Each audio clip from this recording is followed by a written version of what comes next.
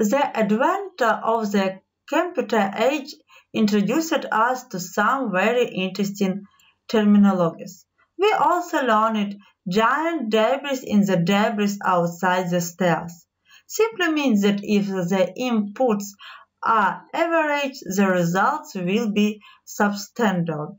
In addition, this computer concept taught us that perfection is the front and is worth the effort, as it produced excellent results. Signal input is also vital in all aspects of the business. However, new hires are often expected to do well with minimal training. Lack of support, lack of positive input from the leader usually leads to a garbage scenario where no one wins. How would they rate your commitment to the term and vice versa? In this lesson, we'll cover the steps required to master the art of typing to help you achieve the best results. American author and motivator speaker Zig Ziglar said that when we change the entrance to our mind, we change the outcome in our life. Remember this quote as you work to develop yourself and those around you. Believe it or not, your feedback will affect everyone around you, especially your team members. When you teach them, you train them, and the words you use to encourage them on a daily basis will have a long-term impact on their professional careers. Therefore, implementing effective methods to provide valuable information is a must to consider the system, which we conveniently call the input, that will help you build a better team. Remember to be reminded to give immediate feedback.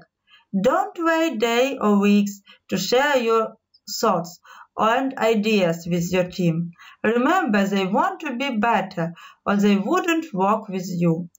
Leverage this pursuit of greatness by offering them quick input on project assignments, sending out presentations, and more. If they can be improved, let them know quickly so they know how to make the most of the next opportunity. In sports, the coach assigns a time out to his team. In politics, candidates hold press conferences to provide immediate feedback to their constituents. Follow these patterns with doing the same for your team. In your team, your input should be needed. Avoid nagging. In other words, never complain. Rather than complain, focus on the areas that lead to productivity, professionalism, partnership, and team policy. Trainers only get a limited amount of exit time, which means they can't waste on trivial matters. As a leader, do you have limited communication opportunities? With you, your team, and everyone you have to teach, so that everyone takes into account. Your contribution must also be positive. It is proven that people respond to positive attitudes much better than nagging, complaining, and negative words. Your contribution should never wane. It should motivate leaders to keep the athletes motivated by encouraging them to coach after every game. And also the fans, they will perform better than you expected after your contribution in anywhere. Be sure to customize your input based on what kind of team members it is responsibility. Also be sure to avoid redundancy. Use a variety of methods to offer feedback. Some respond better to text messages than emails. Some people prefer private conversation. Get to know your team where they are and adapt to their individual learning style.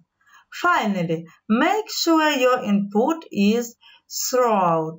This is very important as your team needs to know why. For example, there is a difference. Just say good job and tell him why it was good work. Details are key to genuine insight. While genetic input can often seem superficial and leave too many questions unanswered, making input ineffective. Your input is important to practice typing techniques for improvement in this area, making sure all feedback is immediate, necessary, positive, impartial, and thought, and you will ensure greatness.